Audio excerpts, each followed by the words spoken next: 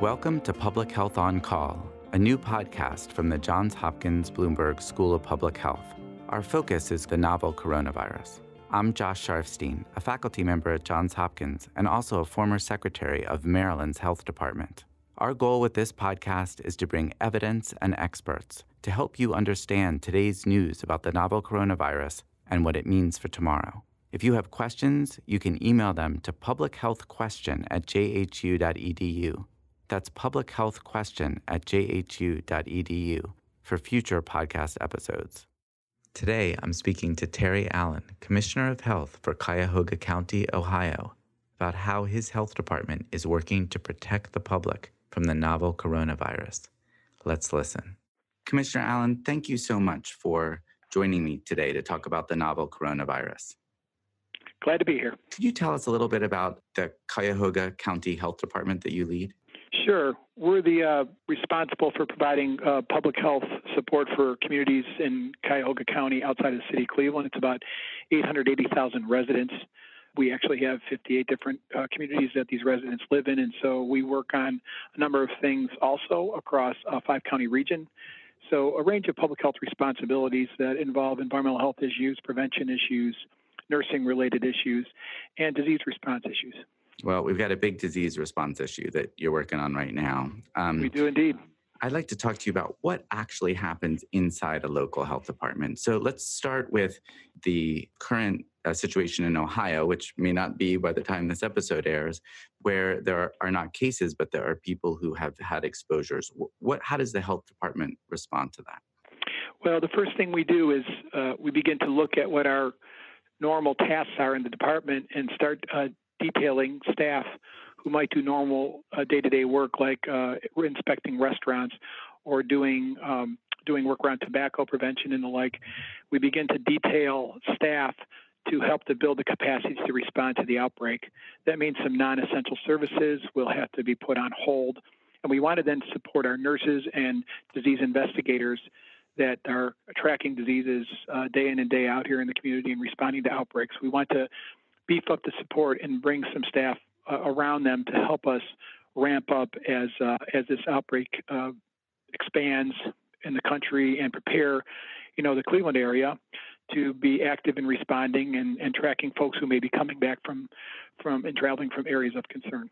At the same time, you're preparing for what a lot of other areas in the country are now seeing, which are actual cases. Tell us about that preparation. Right. So what we're doing now is we anticipate that there may be, as people are tested here in the future, that we are moving in a way, presuming that we will see cases here.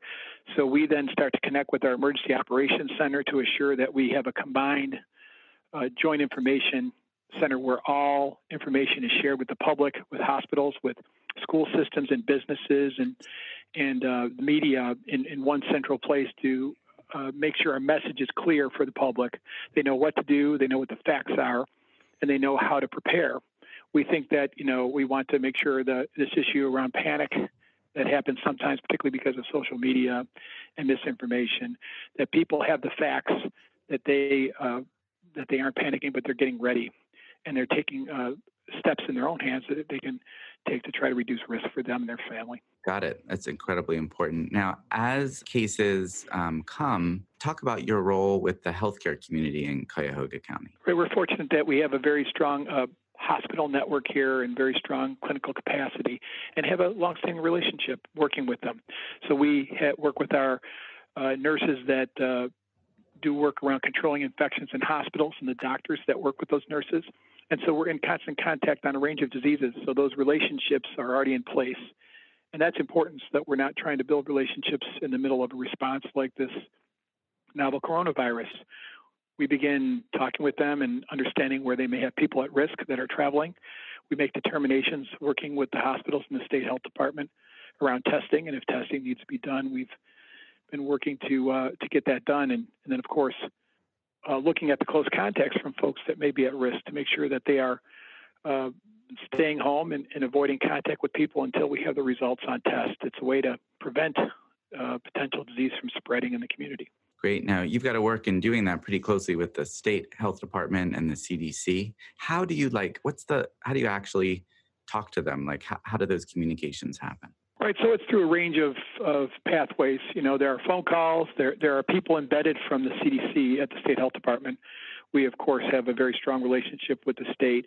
And so there are regular conference calls, there are emails, there are specific phone lines dedicated where you can reach out to infectious disease folks at the state or people that can help with media messaging.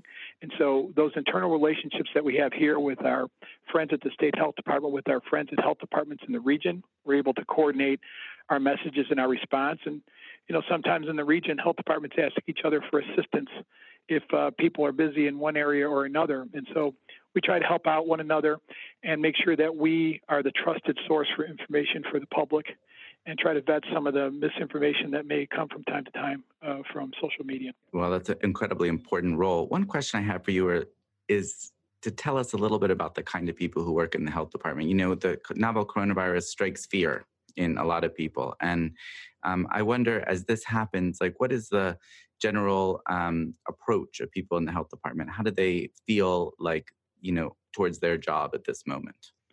Right. I think there really is no substitute for experience because a number of us have lived through outbreaks of H1N1 flu back in 2009.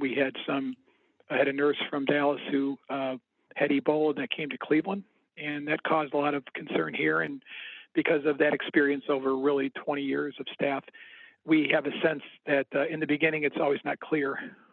It's always sometimes unclear in the beginning about how things will evolve.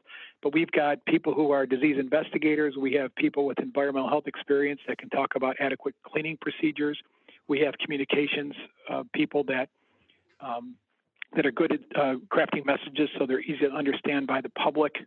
We have legal people on staff that can help us with issues around quarantine and interpretation of rules. And we have additional staff that are health educators that are working with our communications people to address issues where there may be misinformation. We also, at the same time, have 58 different mayors that we need to communicate, and fire departments and EMS units. Did you just say 58 different mayors? That's correct, 58 different mayors in our county. And so that's a tall order for communication, and they all are very interested in making sure that their residents have good information. And so that sort of compounds our challenges.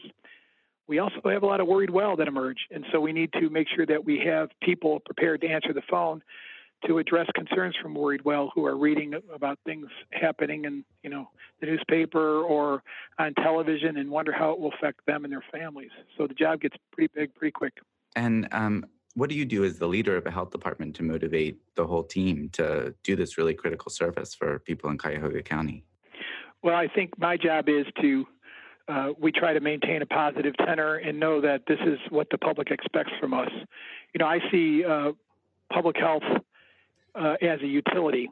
We look at ourselves like the water department, like the folks that provide electricity. When you flip your switch, you want the lights to go on, and when you turn on your faucet, you want the water to flow. And so that means we are responsible for the public's trust, and I think people that go into public service take that very seriously. So it's nice to have that frame of mind and motivate people, make sure you give people a break, set schedules so that you can expand the number of staff assisting to give people a chance to rest so they can be at their best, so they can perform at their best possible level.